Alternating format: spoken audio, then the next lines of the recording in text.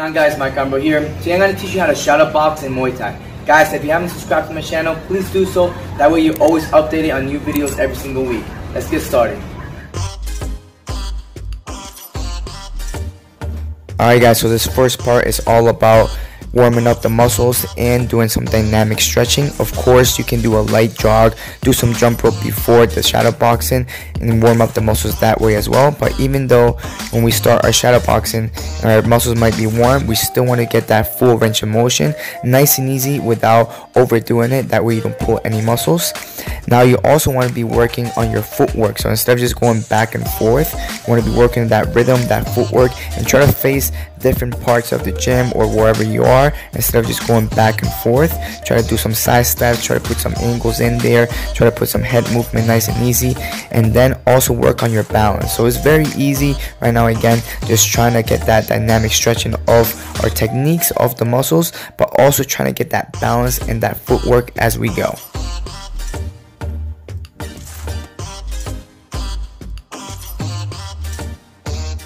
Alright guys, now that we are warm, we start using some defense. So defense is very important in shadow boxing. A lot of times people do not put defense. They only go for the attack, for the attack, for the attack.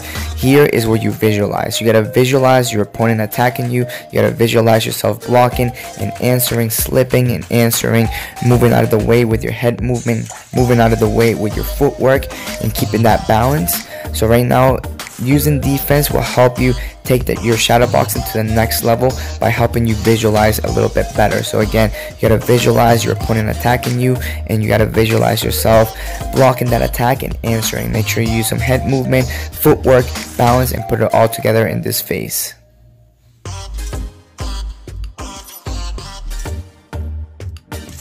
Let's take it to the next level by adding some feints and fakes. So if you notice, I faked the teep, I did some punches, and then I did a low kick. Right now, feint the kick, I jabbed, and then I did a kick. Using our feints, juking the body back and forth, but also keeping our defense. Alright guys, you got to keep visualizing our opponent attacking us. Keep visualizing yourself countering those attacks, and lots of footwork, guys. The feints and the fakes are all about footwork. So right there, I did a switch, I faked the switch kick, double jab, then kick. I can move a lot faster now that I'm warm. So this part, you should be warm, you should be moving a lot faster, you should be punching and kicking a lot faster with good technique and good balance. Again, here visualizing our techniques, I visualize the teep, I fake the teep and kick, threw some punches, fake the teep, punch and kick again. Alright guys, so visualizing all our attacks, all our defense, offense, fakes and feints as well, putting it all together in this shadow boxing right here.